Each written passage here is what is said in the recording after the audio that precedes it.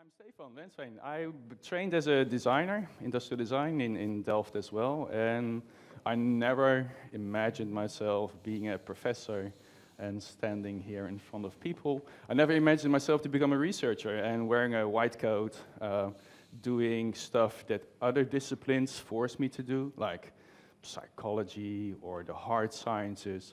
But actually, I wanted to become a pro surfer. So after my trips to France and Australia, I came back to the university, and the people there convinced me that I could do research while using my design skills. So this is something that's called, back then, this was previous century, research through design. And I want to talk more specifically about the role of the prototype. So why prototyping in design? I think this is, well, it should be obvious to all of you. It's about exploring and evaluating ideas, mostly done within the smaller design team. It's also about communicating ideas to your external stakeholders. I think this is what Frauke already explained a bit more, and especially investigating user experiences and context through the act of designing, through building prototypes, more generative research, instead of looking back, looking towards the future and asking people about it. However, there's a bit of a distinction between research in business and research in academia, where I'm from. So this was in 1993. Freyling talking about research into design, research for design, and what I would like to discuss is research through design, where the design process becomes the research process, and the artifacts play an important role in generating knowledge. So timelines are different. A lot of research is done 1 and 2 years, and after talking with Frauke, I think for most UX this is 1 or 2 weeks. There's research 3 to 5, and what we're actually focusing on is that 3 to 5 or 6 to 10 years research from now. So a lot of the thing that she did was already, she did herself in her PhD before, and other people before that. So a lot of research being done in academia within universities comes common good in 6 to 10 years. So what I'm going to show now, you will see in 6 to 10 years. This book is already out, so this is now, so you can read it. It's a design research through practice. It looked at research through design around the world, and especially research that imagines and builds new things and describes and explains these constructions. So where most research either looks back to previous case studies or current phenomena, this is looking forward, looking research into the future, designing something for the future, and then how people deal with it and make sense of it. So the book is based on 3 observations. So especially first author, Ilpo Koskinen from Finland, who's looking around and see what were people doing best practice. There are hundreds of methods, but only a few methodologies. So every organization, every company, every designer has their own set of methods, but few overarching methodologies. So he looked at what best practice is doing, and then 2 criteria: the research needs to be integrated. And this means integration with theory, theoretical thinking combined with practice design work. Second is research program has to be successful, so there's a bit of a following and a community behind it. And then he found 3 methodologies: lab, where you do controlled design experiments in the laboratory; field, contextualizing design and putting it actually into the field and see what's happening; and showroom, which builds more on art and asking questions and puts design on display. So these are 3 examples from the lab approach.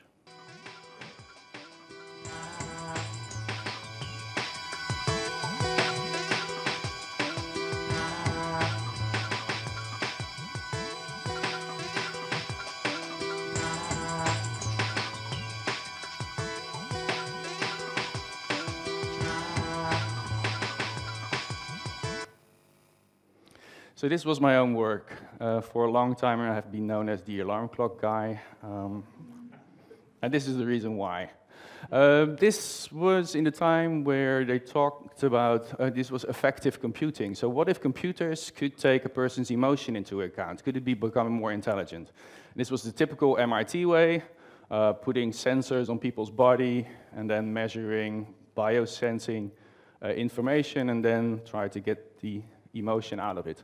And I thought, this is not how a designer would do it, especially maybe not an interaction designer, because the way we interact with the world, we express our emotions. And I thought, like, is it possible to design a device as such that you can express your emotions in it? And of course, this is a bit far-fetched, but then we made an experiment to show the hypothesis. So the hypothesis was this specific designed alarm clock can recognize the affective state of the user and the level of urgency from the way the user sets the alarm. So this was within a university, and the only proper way to do research was through hardcore statistics and do a psychological experiment where you have this controlled setting. So to put people into affective states, I had 4 different movie clips.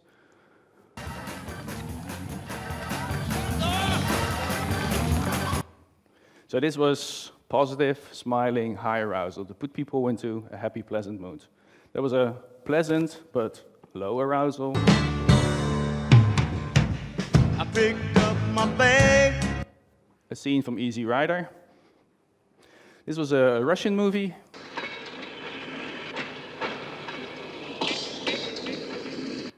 And this went on for 2.5 minutes.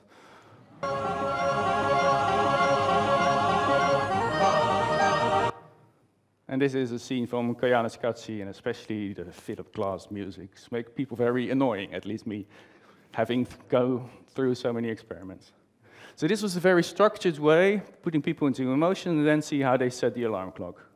So this was one person setting 8 different times, 4 movies, times 2 different urgency levels, to demonstrate that people actually, what they felt was expressed in the way they were setting. So I looked at all the different actions, not the final state, but all the actions in between, where people expressed themselves.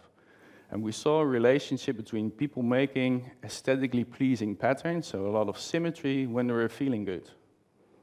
When they were feeling more distressed, these were shorter, faster actions resulting in more asymmetrical patterns. So we demonstrated a causal relationship between the affective state of the user and the way the user sets the alarm. Next to that, it also provided design notions. So this is when we introduced freedom of interaction, and especially the notion of feed forward, because Donald Norman already pointed us to feedback, and we actually demonstrated and showed that feed forward is more informing than feedback. Also interaction Frogger, and then a strong relationship to theory on ecological perception and phenomenology. Then there are examples, more coming from the Scandinavian participatory approach, where there was a field approach. So they said, why do research in a lab? Put it in the field. The context of a natural setting, design ethnography, and more driven by understanding a situation than collecting data. And this was at that point more the UK version. This was more design and arts, where research meets design and art. And it's not so much about generating knowledge, but generating debate. What if design takes a detour? Where does it end up? And what do people think about that? So usually these are things that is done in art, but they use design because this is closer to reality. A museum is something where you go and then leave again, but design is coming into your house, and what does that mean? The second observation was thinking and design.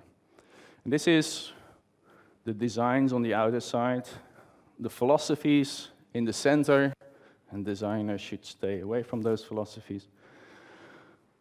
Some of the theory, but the actual most interesting thing for designers are these frameworks, because these frameworks bridge theory and the actual design. And this is the real knowledge that is generated that is purposeful for beyond the local context, but also for other projects.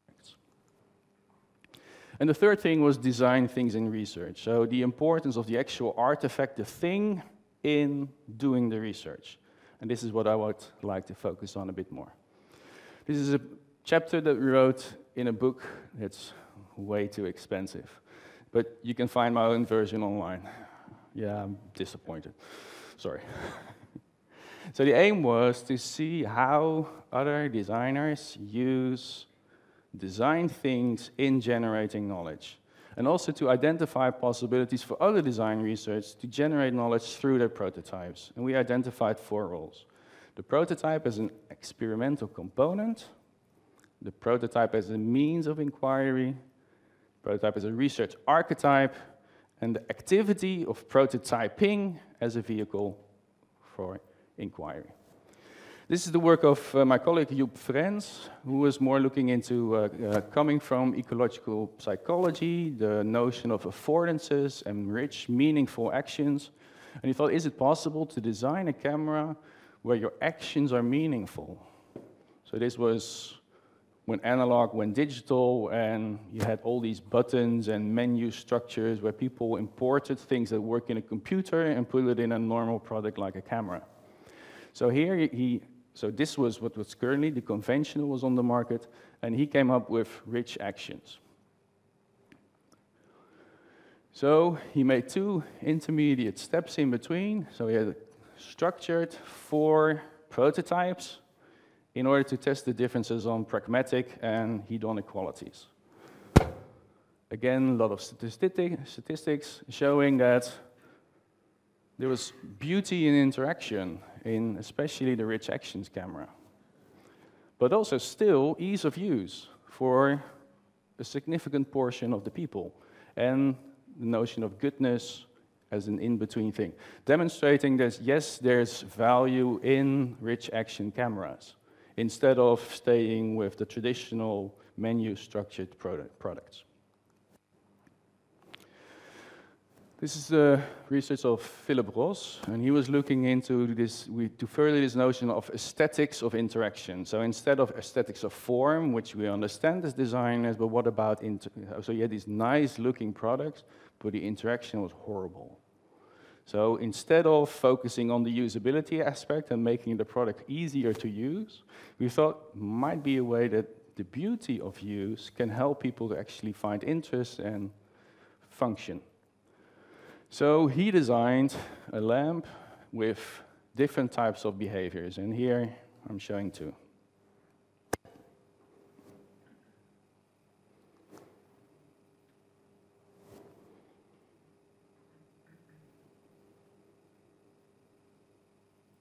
So on the left side, a behavior that would elicit social power in the user.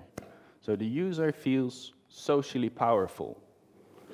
In the other light, he was trying to establish helpfulness as a relationship between aesthetics and ethics.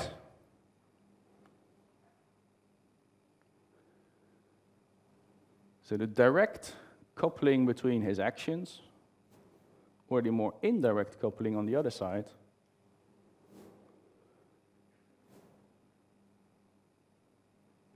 shows that people actually felt more helpful towards their device, or felt socially powerful when interacting with the other one.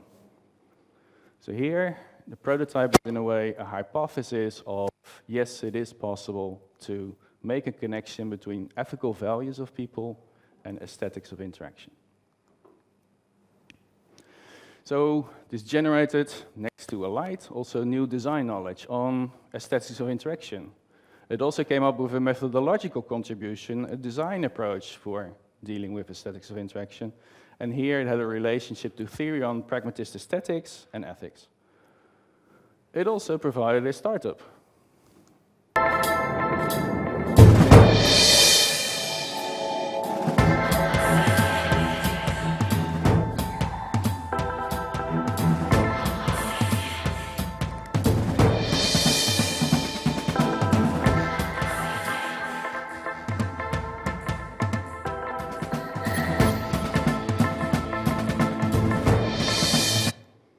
And of course, here you can question the aesthetic choices that the marketeers were taking in order to sell the product to a larger audience. But this is the difference between academic research and commercial research. So the prototype was used as a physical hypothesis that could be tested in a controlled experiment. It's either the thing itself, or it's a combination of the thing in use and different, in my case with the alarm clock, different emotional settings. So the design of the experiment is equally crucial. So that's this specific part. And you read the paper, you can see a bit more on what it actually means, those different roles. The second one is the prototype as a means of inquiry. And this is similar to, for example, a thermometer. I mean, you use the thermometer to measure a phenomenon elsewhere. So you use the design, and this was my own cultural probe as research for the experience of waking up, a little package that you put into the context where people collect rich information from different angles in different media and give that back to the researcher. So the prototype is a means of inquiry into another phenomenon.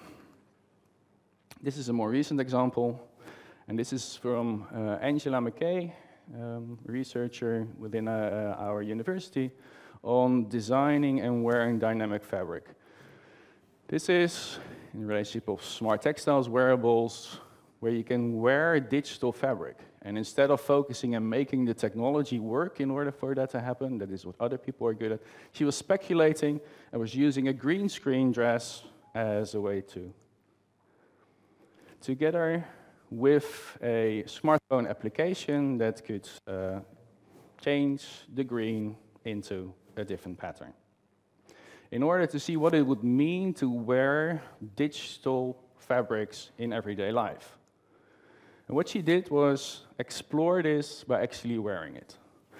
Also had to do with the assumption that if you could change your garment, the pattern of your garment instantly and often, you would probably buy less clothes. So this was the assumption about sustainability, that if you have one garment and you could change how it looks, that you would buy less. So what she did was wear a green dress for 8 weeks. And at a certain point she realized, okay, this is not working. I need to have more dresses, more variations of the green.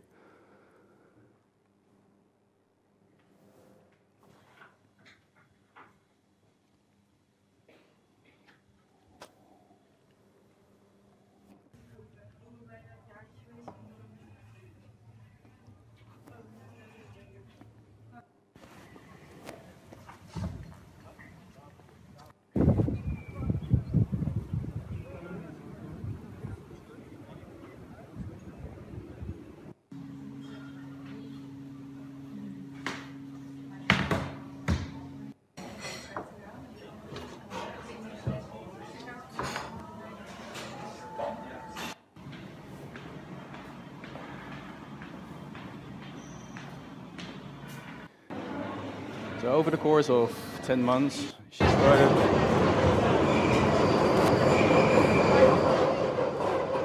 experimenting with different green elements in her physical outfits and then playing with first static content, then dynamic content, and actually generating wardrobes of digital content for herself.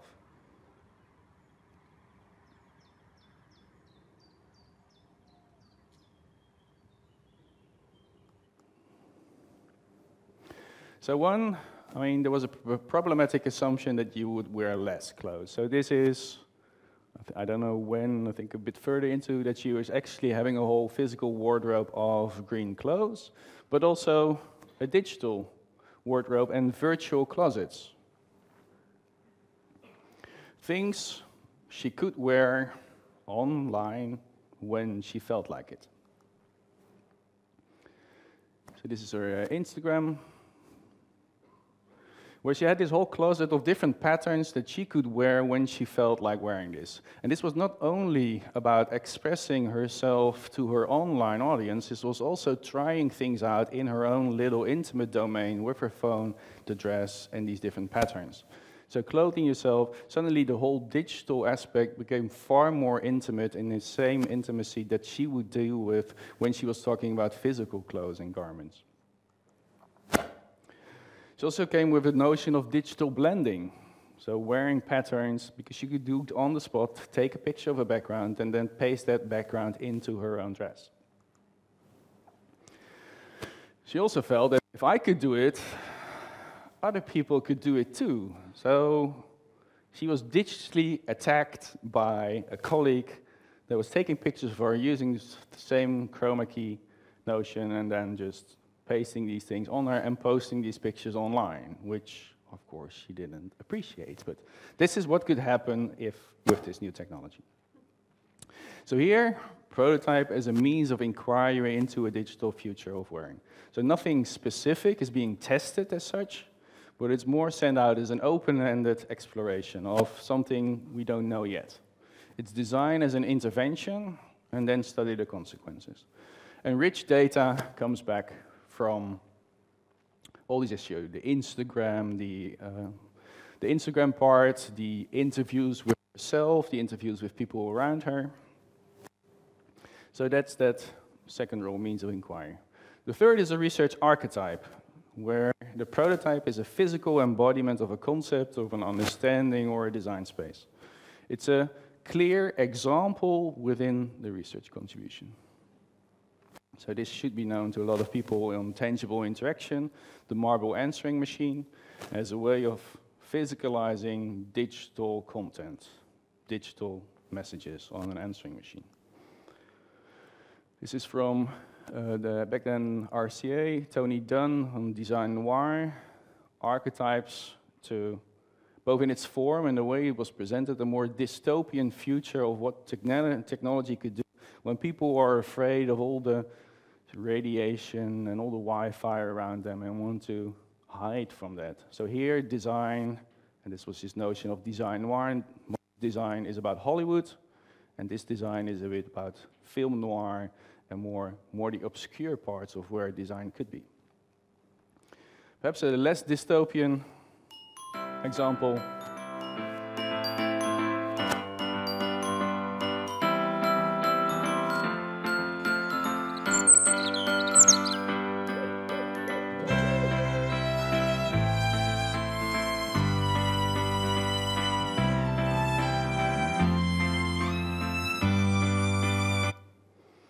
And this is an example where after lunch, Christy will tell you much more about, but this was her textiles as a research archetype of a new type of product. So she also took the perspective of craft qualities and as a view on smart textile services. So using craft, which we know from analog old products, and use those qualities for future projects of smart textile services.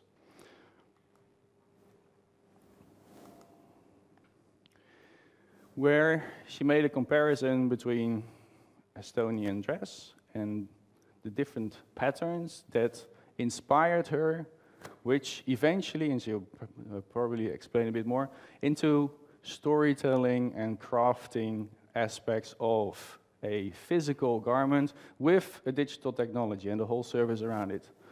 And I put the picture in it because it's me and my little two boys there. That's not enough. It's not just the product or the prototype. It's then a critical analysis of the prototype in relationship to what experts say about the craft qualities of the Muhu skirt, as well as the smart technology. So it's a critical look at the thing through craft qualities.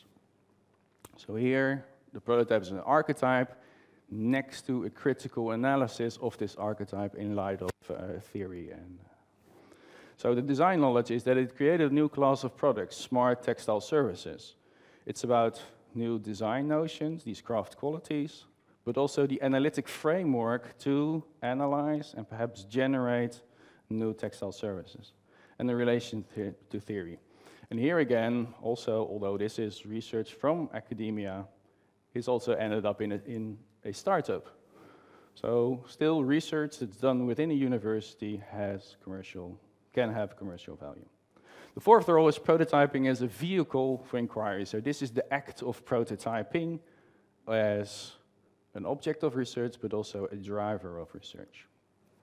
So this is the work of Willem Horst, who was an interaction designer and a researcher within Danfoss, the company that makes thermostats, a Danish company. And usually interaction design is done by the interaction designer, and he or she makes the decisions, whereas the rest of the department is not involved in those decisions because they don't have the skills. He then made up this live prototyping session.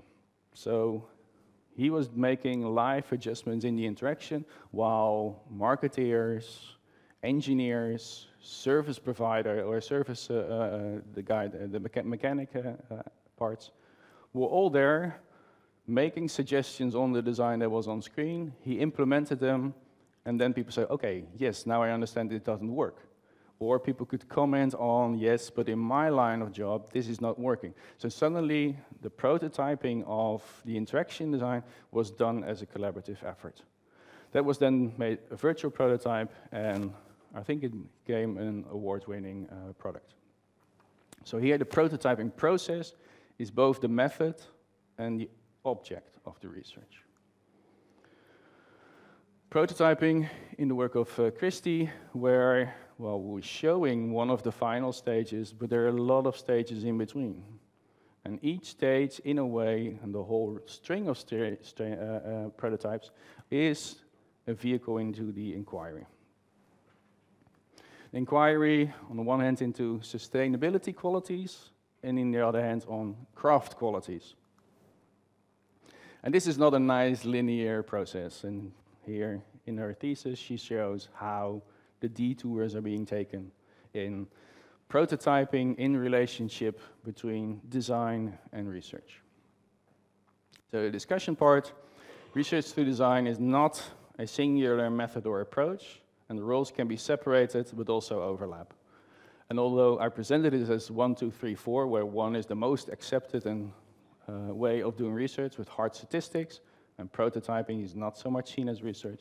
It's often the other way around. I mean, starting with prototyping, leading to a cardboard archetype, and then leading to a final experiment. One prototype also can play different roles. Here, as part of an experiment, but also as an inquiry into collaboration. But they react on senses. So in that sense, I think it's beautiful that we want to make a product for that, and that we think about not only the patients, but also the people who are really close to the patients.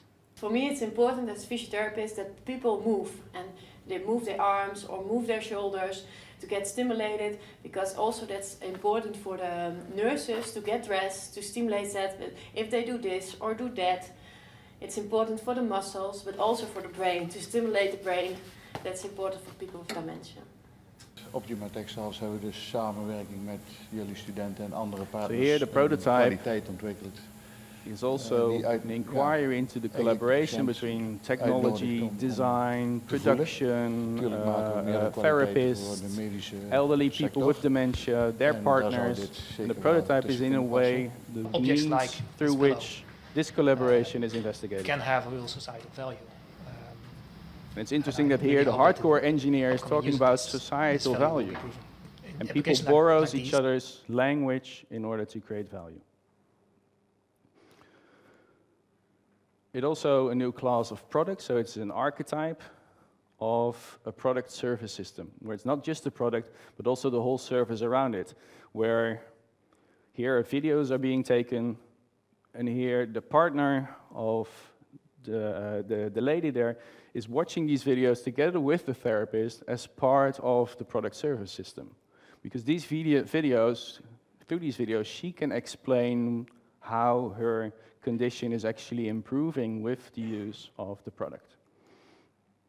So in conclusion, presented 3 programs: lab, field, and showroom, broadly identified 4 roles of prototypes in design research, where all have potential to contribute to research inquiry, and diversity is something that needs to be celebrated, and I think we're going to celebrate it further on today. So, thank you.